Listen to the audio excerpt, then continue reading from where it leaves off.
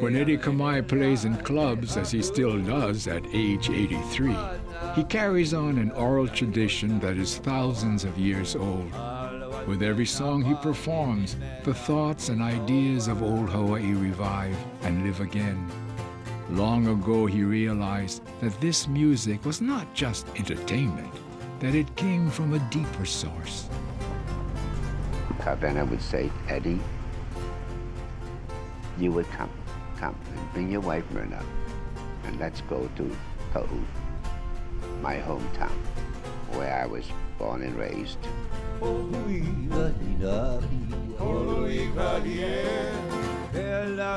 Every Hawaiian bloodline is rooted in the natural landscape. Families are intimately connected to nature and to the ancestral spirits, the aumakua, that guide them through the generations. Chants and songs layered in kauna, double meanings, weave together genealogy, legend, and the sense of place. Before Western contact, Hawaii traditions were transmitted orally. To record these before they vanished, Mary Kawena Pukui, already a legendary historian and translator at Bishop Museum, began making research trips throughout the islands with her assistant, Ellie Williamson.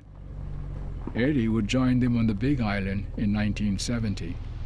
Kawena sat in the front of the Jeep as we drove down. Started going down to Ka'u, to Waikapuna, is where she was raised by her grandmother.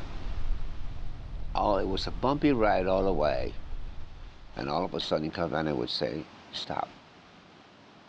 So I would stop the Jeep, and she'd turn to the side, and she would look at the area. It's just a small little hill, and she started chanting. And I said, I told myself I wish I had a tape recorder or a camera. And she turned to me and she says, there is one of my childhood friends who lived there. She did that 3 times as we were going down, and we came to an area, a place called Puhiula, and she said, this is where I would come by and sleep when I came down with my donkey, my pet donkey Many, and we would sleep down there in the cave. You know, they had brackish water there, so we were fine. Because we brought fruits and produce from up above to the people down in the village as a little girl.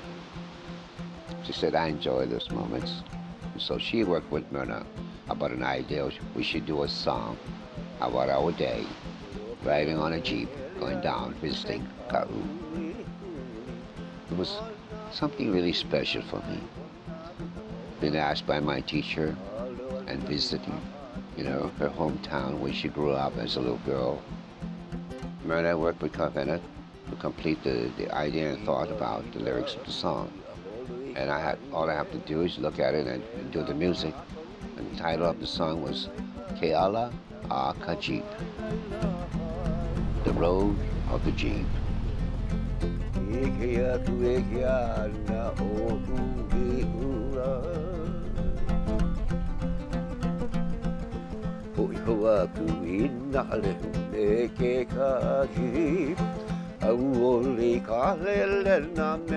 When Kawena chanted to a particular hill or home site, she was remembering precious moments in her childhood.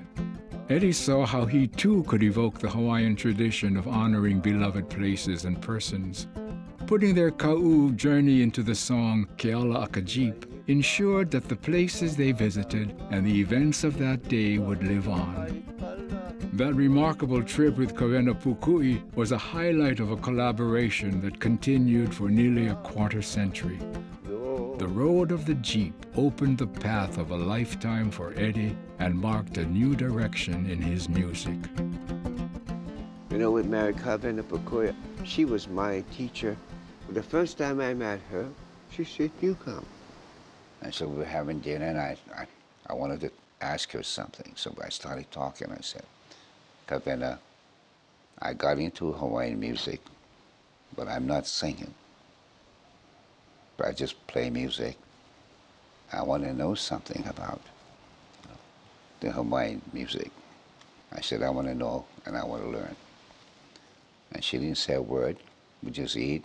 I said, well, That's it. And so after we got through dinner, we were walking out. And she was standing by the doorway. And when I came to her, next to her, she told me, you come see me. So I went to visit her. So I asked her, how should I go about doing things?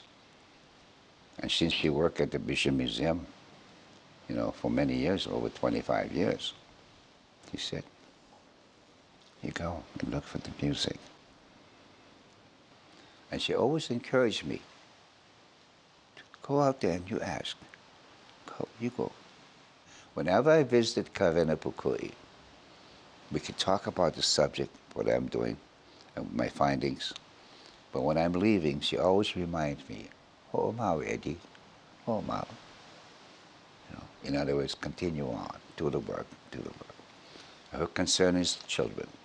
Do it for the children, they would live forever. So whenever I leave her, I go out there and do what I can.